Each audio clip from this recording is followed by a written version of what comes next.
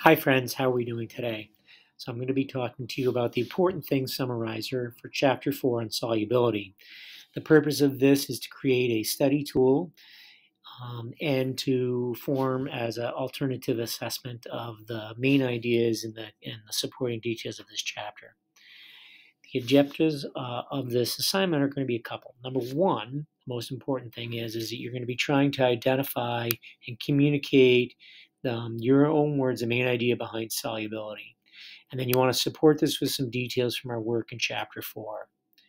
As you go about doing this, particularly in the rough draft, you want to go ahead and review your notes, your readings, and your experiments to glean the facts and the main idea.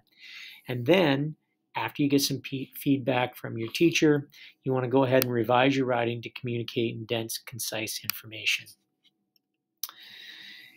This is called the important thing because it's going to roughly follow the pattern established by and repeated in each page of Margaret Wise Brown's book called The Important Book that she published in 1949. And the pattern of the book is very simple. The very first line is the important thing about blank is blank. So yours is going to say the important thing about solubility is main idea. And then detail, detail, detail. And the last line of this whole thing is going to be basically identical to the first line. But the important thing about solubility is blank.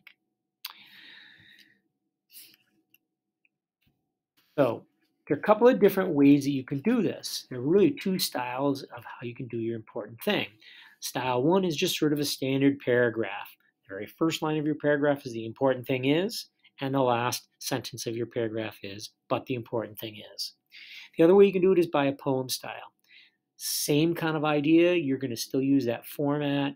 You're just a little bit more free form in how you're sort of writing. The poem may or may not rhyme. That's entirely up to you in sort of creating it. So let's take a look at some examples. So this is the example number one, based upon a book called Thank You, Amelia Bedelia.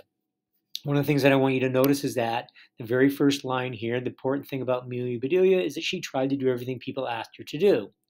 Okay, that is the first line. And then notice how each sentence that follows is a supporting detail that specifically relates and connects to this important thing.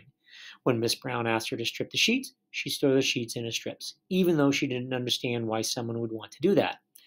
When she asked Amelia to remove the spots from her dress, Amelia cut out the dots. Please separate the eggs, said Miss Brown. So Amelia put one on top of the cabinet, one in the bowl, one on the stove, and another top of the refrigerator. Now, also notice the last line, exactly identical as the first. It says but. Okay, so but the important thing about Amelia Bedelia is she tried to do everything she asked. This is an example of a paragraph style. It's also a really great example of how the supporting facts connect ultimately back to the main idea or the important thing. So that's what you're striving for in terms of that connection. The Earth, this is a poem style. This is a little bit more free form. I want you to notice how it's sort of organized. It's just less good about sort of each of these facts necessarily connecting back to sort of that key main idea. And so as you can read through that, you can see that example. So how are you going to be evaluated in this project? Essentially, the rubric is based upon these essential concepts. You're going to get how well written it is, clear, easy, concise to understand. That's about roughly worth about 2% or 2 points. 2 points demonstrates the understanding of the key ideas about solubility. In other words, how is your important thing? Is it really a main idea? Then mechanics, spelling, punctuation, that's also going to be a factor. And then finally, each detail up to 5 inaccurate, valid details. So the goal here is for you to have spot 5, at a minimum, 5 specific details.